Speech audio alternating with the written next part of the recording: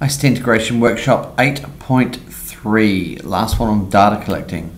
So this time we're going to be talking about whether or not to do electronic or paper. I'll go over Excel like spreadsheets and to talk about Learning Boost. But to start off with, what I've done is I've created a folder in my Google Drive, which you can get to by this link, which has got all the spreadsheets that you can get available. So Numbers is the Mac version of Excel, basically. You would be more closely related to Excel, or maybe related to Excel. So I'm just going to jump onto here. Here's IB Spreadsheets, and here's my report. Now, what I've done is I've created this report. Here, if you download it and use it, and feel free to do, anything in yellow, you can put anything you want. So here I've put in 3 students, JJ, Jared, and Johnson. Anything in blue is where you put your marks. Don't touch any of the white, all right? And it should work out. Now, what I'd like to do is to first of all talk about feedback. So we've been discussing feedback, and if say I've got three students and there's 3 sections to a test, right? So here what I've done is I've made it so there's 3 columns for this test. Okay, and the first basically it's out of 10. It's out of 10, it's out of 10. So see how this is automatically adding up to be out of 30, and the weighting for this is going to be 20%. All right, so if I've got 3 students doing a test, the first student's working really hard. All right, here, he's got 10, he's got 5, he's got 0. Next student has got 5, 5, 5, and the next student's got 0, 5, 10. Now, what does that tell you for this student, right? That's weird. He should have got a C. Why didn't he get a C? I've got S. Oh.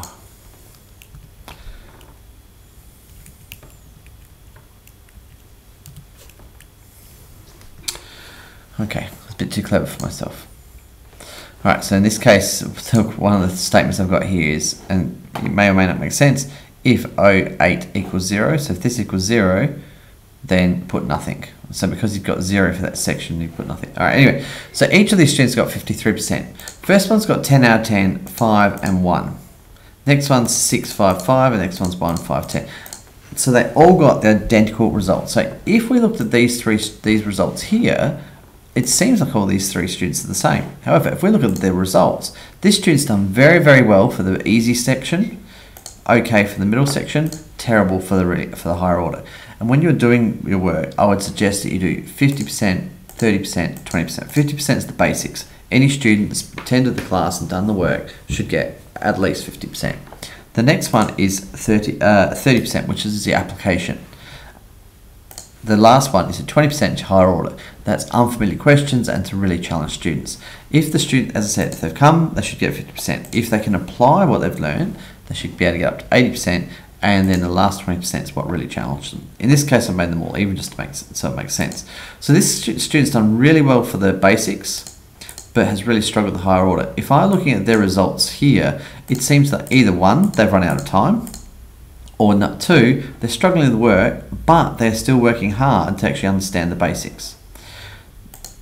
The opposite student is this one. So this student has done very well on the higher order stuff, but has not done the basics. For me, that would say this is a particularly gifted student who actually hasn't done any revision for a test. And this is a student who has capabilities of doing okay, but again, it's not revising. So they're a decent student, but needs to do more work. If you sat down with each of these parents and said, well, your student is not particularly good, however, they're working very hard. This student, say, they're quite bright, but they're not doing much revision. So both of them, you can be able to give very good feedback to the parents, telling them what they're doing right, and telling them how they can improve and what's holding them back. So because I'm actually using more information, it gives me a much more informed result and feedback I can give to the parents. So also the way this works is this is using a lookup. So if I go out to here here is the lookup. So it's looking up my results to see what kind of mark they would get. All right. It's really good to build that into your thing. So it means as soon as you hit submit, you can see the grades, and here you can see that the grades are done automatically. If we do the next task, it's out of 1, and they've got like this, so they've all got 100%, and we make this worth 20. You'd expect the mark over here to go up, right? Which it has. Okay. If we only make it worth 1%, then it doesn't really make much difference. Okay, so this, if you feel free to use this sheet if you want. If you have any student away, you can put them in absent, and then this is the next term. So term 1 and term 2, all your results come back to here, and if I move across, you can see this is term 1, nothing from term 2, and so far they're based on the two of them put together, this is on C. Right, it's a little tiny bit under because they're taking 1 mark from term 2 to be able to get the thing to work. So that is using spreadsheets. The last one I'm going to go through is Learning Boost. Now, Learning Boost is it's a really good online website for keeping track of lots and lots of different things. So in this case, I've logged in and set up my account, and I've created a Year 9 science class. Okay. I set up my thing, maximum students, put description, everything, and then I've got my class roster. So you can actually use a CSV, which is like a spreadsheet, and import it. In this case, I'm just going to enter in here, Bruce Johnson. Okay. All right, you can put in their email. It's good to put in their emails. Phone numbers doesn't really matter. I go save. All right, so it's saved.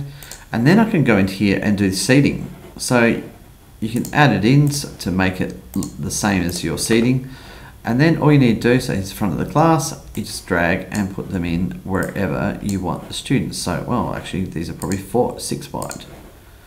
All right, so there's my students. I click save. So that's a good way of knowing where all the students are, and why it also helps when you want to go, well, hang on, it seems like these students have actually been cheating because they're sitting next to each other. All right. Then you've got your schedule, so you can put in all your dates and times, or where you're going to get to. And access, who has access to this, so you can give the students access and give the parents access, and they can see everything. And you just need to give them access codes to be able to do this, and then you can also have your policy in here. So policy is your classroom contact. It's good to put in some really serious rules. If you're going to do it, get the students to come up with it as well. And then you can go to your gradebook. Now the good thing about this is it's much simpler than the other times. All right. This student's done well. Right. Now, one thing you have to do is go into settings and go to grade scale. Right, and I've had to go and enter this. So basically, it starts at 100. You go down by 15 each time. Make sure that the numbers are not the same. So it's 85. The next one's 84. Then you can add them in. You can just leave it as percentage if you want, but I like to do it with the ABCD. If I want to add an assignment, simple as adding an assignment. And this one's going to be an essay, and it's going to be an assignment. Due date is somewhere, and this is going to be out of 20. And you can put in the standards up here. I'm not familiar with whether these are the Australian standards or not. I suspect they're not, because they don't have the same code that we would use here, but most standards are the same across different studies anyway. Right, so I can say this person's got 10, this person's got excused, so I don't have to do it, and this person's got 18.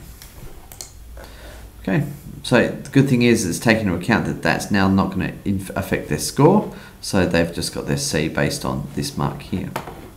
You can do your attendance through here. The good thing about this is it will be based on, you can put in if they're tardy or if they're absent, but it assumes that they're all there on time. Right. And then you can do your reporting as well. So this is more than likely you'll actually be using your own learning system. You won't have to worry about doing all this. But it's a really neat way of doing it without having to set up too many parameters or anything. So So that is Learning Boost.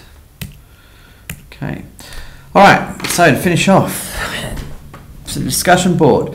Give an example where you've been driven to learn. So we talked about giving feedback and everything and student feedback, but given an example where you're driven to learn to complete a task or challenge or game that's not work related. In other words, that you didn't have to do it because you wanted to, you didn't have to do it because you had to do it.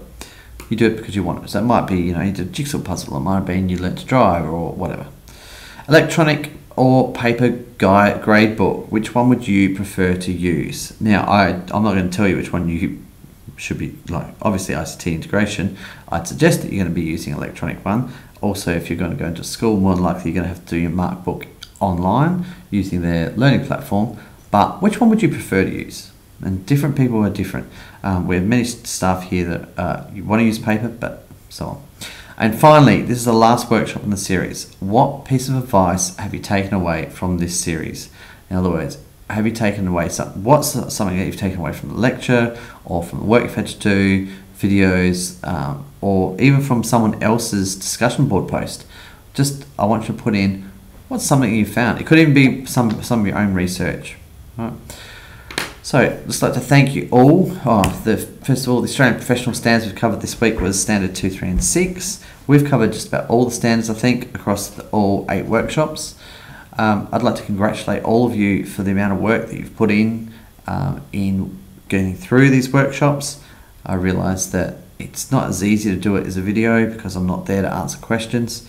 However, you can consume it in your own time, which, as I see, is normally on a Saturday or Sunday for most people.